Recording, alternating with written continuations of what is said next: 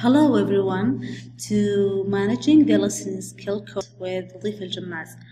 أهلا وسهلا بالجميع للمحاضرة الثالثة من كيف أتقن مهارة الاستماع للغة الإنجليزية.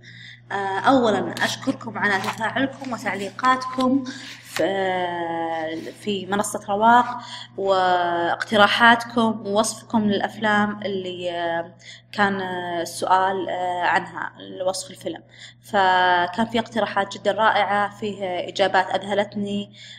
So thank you for all. Today we're taking the third lecture and it will be about a motivational talk. المحاضرة اليوم بتكون عن كيف نتكلم عن شخص يتكلم عن محاضرة تحفيزية، وهذا النوع من المحاضرات بناخذ عليه أسئلة وكيف ناخذه ونستخدمه لنتعلم اللغة الإنجليزية. أيضا جزء من المحاضرة بيكون عن بعض strategies. So let's go.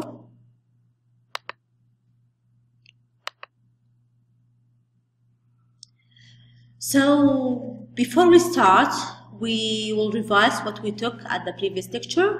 First, we applied the strategies and skills on an animated movie. We focused on content. We focused on form, which is grammar and vocabulary.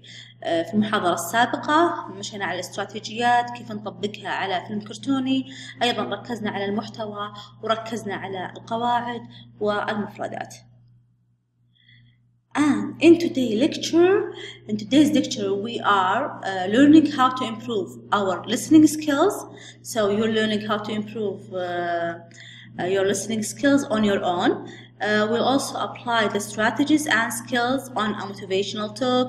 We'll focus on a content and a form with grammar and vocabulary. Okay, so المحاضرة اليوم تتكون من الجزء الأول اللي هو كيف نحسن من مهارة الاستماع بأنفسنا. بعدين بنطبق استراتيجيات والمهارات اللي تعلمناها على الخطاب التحفيزي، نركز على المحتوى الخطاب التحفيزي وفهمه، وبعد ذلك بنركز على القواعد والكلمات اللي ناخذها من الخطاب التحفيزي.